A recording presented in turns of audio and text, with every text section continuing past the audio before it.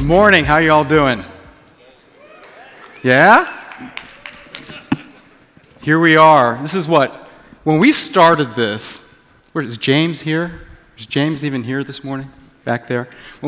Yeah, I know, right? When we started this, we all knew that we were on a mission, creating a religion, creating a movement. It is simply amazing. But deep down inside, when you look inside yourselves, what do you see? You're computer scientists, right? Some of you think you're superheroes. Maybe. I certainly wake up thinking I'm a superhero.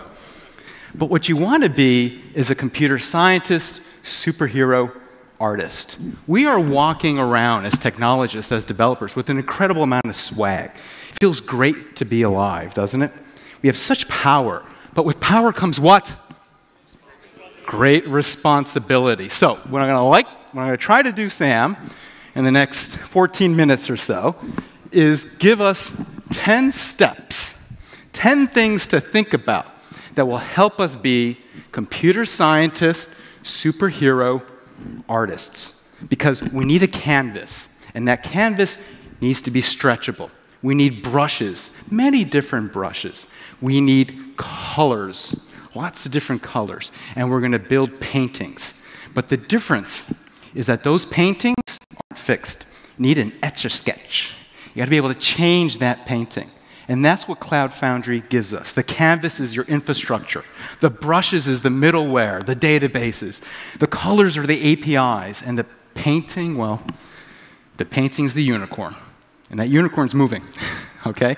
So that's what we're going to do here in 10 easy steps. The first step, you guys got it. You're here.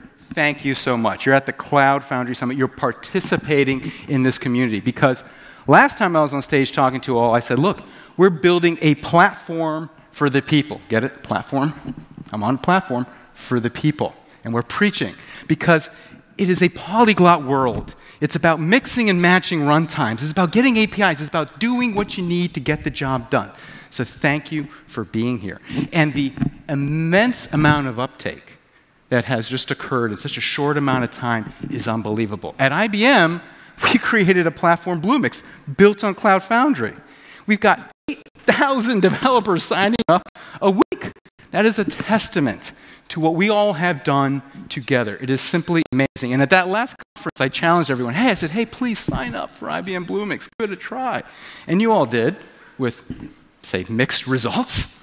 Sign up now. Give it a try. It is awesome. Learn how to use Cloud Foundry. Step number 2, your brain. Now, I tend to be on the more analytical side. That building on the left makes me on the right looks great, but doesn't make me feel so good. There was a study done back in the 70s on architects. Not that we're not real architects, but physical architects, right, who build buildings. And they found that the best architects combine the left and the right-hand sides of their brain to build something special. So if we want to be artists, we have to learn how to bring these two worlds together. It is about building function with form and design, taking a design thinking approach. Because we'll never build that cathedral if we don't think about the end user. Whether it's an API you're building, whether it's a piece of marketing material, whether it's a piece of documentation you're contributing, take that approach when you think about this. Now, number 3, code, community, and culture, okay? Code is great. Code without community is useless, and without good culture is just toxic, okay? So we, as a community, already have great code. We've got strong community and a wonderful culture, but we need to continuously focus on that because no application, no community is an island, right?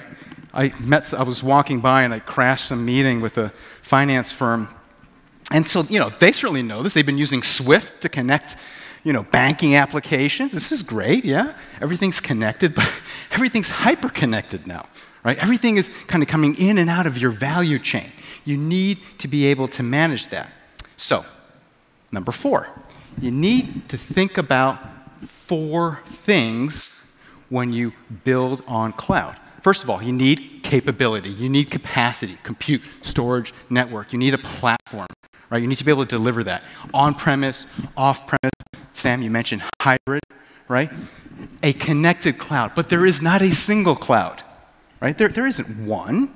There's many, and there's many places that you connect. So what you want to be able to do when we build out the Cloud Foundry platform, right, and we continue to innovate and drive code into the code base, is to build a cloud that makes all of them behave as one, your cloud. So it is very important that as we build skills and we think about how this stuff is being used, we understand the reality of where this stuff is going to be deployed. All right? Behind your four walls, outside your four walls, everywhere in between. Because no application is an island. And, you know, we've been doing our darndest to try to experiment with that. Let's talk about a couple of colors. Diversity, lots of colors. I love colors, right? We've got a client that's here, and they build an application. It's a gaming company. And they build an application to determine when they should offer discounts on downloadable content. I don't play video games at all, so I don't know much about this. I'm out of my comfort zone. But they use the Twitter, right, to look at what things are going on and when they should do this. But then all of a sudden, they had access within Cloud Foundry and Bluemix to look at the Weather Channel. Because guess what? When it snows in the East Coast or you got bad weather, people are home bored. Their kids are sitting there, and the parents give them the credit cards. Huge. Yes, I know. You do that, don't you? That's not good parenting. Can someone call the Parenting Association? Because that's when they should be giving the discounts, when it's bad weather. So this is just an example of a painting that had to change, right? If you build a monolithic painting, Mona Lisa, it's beautiful, right? But what if you got to change it? You got a new color to add, right? So that's what we're trying to do. So there's a couple of really cool brushes that we kind of tried to time to give some more excitement to the event. You talked about our friend Bill, right? We have a .NET build pack, which we'll be bringing to the community. We also have several other kind of brushes that we're bringing, some things focused on getting access to open data, which is kind of a government format for data, some stuff around KPIs and some other interesting brushes. But a really cool brush that I think is really neat is one about getting access to proximity-aware mobile applications. Now, we all, certainly in the Bay Area, are very familiar with the idea that we're being monitored, centered, and with everything we do. You can't walk like from here to here without 10,000 devices knowing what you're doing. The problem is, there's no apps. We're connected. We're not doing anything. We, as users, imagine the power if you can use Cloud Foundry to bring together all of this information, right? So I challenge you to do that, to start to bring in those brushes. And of course, my favorite one, which is a dating service for APIs, a dating service for colors, right? Imagine if, as a developer, you don't have to really worry about the semantics, about the data matching, about the security context. You can get at the interfaces you want and build your applications quicker, right? Those are the kinds of innovation that helps us build that cathedral, Sam. So, 5, code. Now, look. Everybody know what Keynote Volume 1 and 2 is? Because if you don't, you should just leave. No, I'm kidding. Right? Keynote, we're computer scientists, guys. Okay? I used to teach graduate level computer science, and I am appalled at the garbage open source that's out there. Okay? It's freaking garbage code, right? Look, think when you code. Reuse stuff that works. Don't rebuild. Look, we solved the sorting algorithms years ago. It's done. You don't need to do it again, right? Reuse code. Make sure that your code is well-formed, documented, reusable. Because code that you put out there in open source is and that no one uses is like putting out garbage, and the garbage man doesn't come or person doesn't come, right? It just piles up, right? That's not good. Hashtag no bueno, right? You don't want that. So let's work on this. 6. Now let's talk a little bit about community, spaces.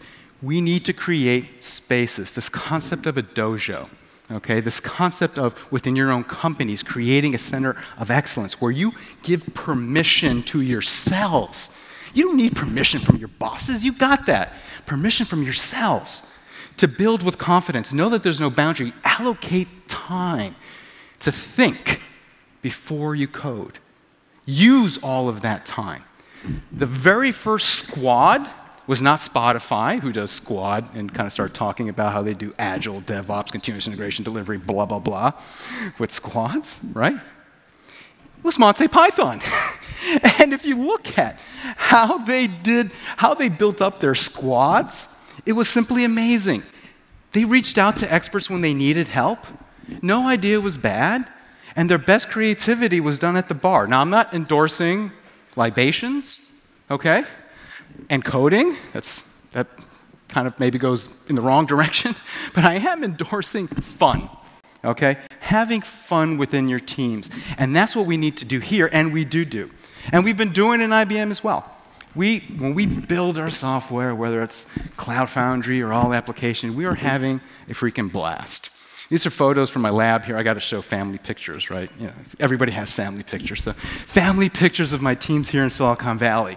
I mean, the energy is amazing. And we're always looking for more teams who want to come join us. If anyone wants to come, you're welcome, you know. Give me a call. We're always hiring. But you know, this is the kind of fun that we all have as a community. And we have at enterprise scale. And by the way, hats off to you all. All right, hats off to Pivotal for bringing this to an open foundation. Let's give them a round of applause. Okay? Hats off to all of the sponsors, all of you all here. And let's not forget the press and the analysts. I mean, there's maybe 4 or 5 of them there, because we got to spread the word, right? Yeah, I know you think your blog is great. You know, my cat reads it and my mom reads it. That's it, right? So we need the press, we need the analysts to spread the word. So let's give them applause as well. Thank you all for coming, all right? Because an open community and open governance and a meritocracy and a clear vision of how you can go from an individual contributor to a project leader is how these things are successful. And we can do that now with Sam's help and what we did starting December 9th. 9, culture. 2 examples on culture. Oh, perfect timing. I'm doing great. 2 examples on culture. I have this big clock in front of me. It's just ticking away. Culture. 3M, the sticky note. Does anybody know what a sticky note is? I was informed that cool kids no longer use sticky notes. They actually do it on like computer programs now. They're virtual sticky notes. I'm like, I'm sorry, dude. I got sticky notes at home. Put them all over my walls. You know, the sticky note, the way it was created, some engineers came up with this thing that was sticky, kind of sticky, not sticky enough. You could unstick it, stick it. Oh, what are we going to do with this thing, right? 3M didn't kick them out. They said, look, keep on experimenting, figure it out. I would say they created something pretty cool, right? That has been very, very usable. That is an example of good culture, right? Now, an example of perhaps not so good culture. You know, there's this beer company in Germany, right? And they do distribution of their libations. And at the time, they were doing it kind of early in the week and then didn't do much later on. And they always did it that way. And they couldn't be competitive, right? And so they basically falling behind in the marketplace. You go through World War I, World War II, modern days, what's going on? And they kind of said, well, why do we always distribute beer on the beginning of the week? Why can't we just, you know, with the whole FedEx thing or whatever, I don't know, can't we distribute beer more times? He said, well, we always did it that way. And they did it, right, because they were fuel rationing back in the war days and horses would get tired, right? That's why they did it that way. So question things. Question Sam. Question the community. But question with purpose, right? That was the difference here. They're trying to do something to change their market. A good thing to question. Just don't be a kind of a person that's negative, but question with purpose, okay? And in fact, one thing, Sam, that we're very proud to announce, probably the most proud thing that I'm trying to announce today, is that we're going to try to help bring all these things together. We're opening up the first of several Cloud Foundry community dojos. We're going to sponsor this one. I suspect others will be sponsoring other dojos as well as the time goes on in Raleigh, North Carolina. I mean, the vibrant community there is unbelievable, okay? It is like Silicon Alley. Is that an applause? Thank you. Thank you. Can we get more an applause for that? Come on. Thank you. All right. So you're going to be able to go pair up with folks who are already in the community, do pair programming, go through the dojo process in Raleigh, North Carolina, and we're going to build out a center of competence there. We're doing it here in San Francisco. We do it in the Bay Area. We're going to do it all over the world. That is how we spread the word. We spread the word by communicating. We spread the word by showing how you build that cathedral. You spread the word by hands-on keyboard, right? So number 10. What is number 10? 10 is all about you. 10 is you. It is the painting that you create. In order to do that, you need to make sure you build a cloud that is open by design and that you use a cloud that is open by design. And then you're going to wake up in the morning and you're going to look in the mirror and say, you know, my painting looks good, but man, it was a rough holidays at Sam's house and I put on a little bit of weight. I got to go hit the gym and work out a little bit and change my painting, right? Get it? Painting's your code, okay? You could also work out too. That's what 10 is about. Do not be rigid. Constantly change, constantly innovate. If we do these 10 things, I have no doubt, next time we're here together, we're going to triple the size of this audience, and there'll be even more Cloud Foundry users. So thank you so much for attending, and thank you for listening. Take care, everybody.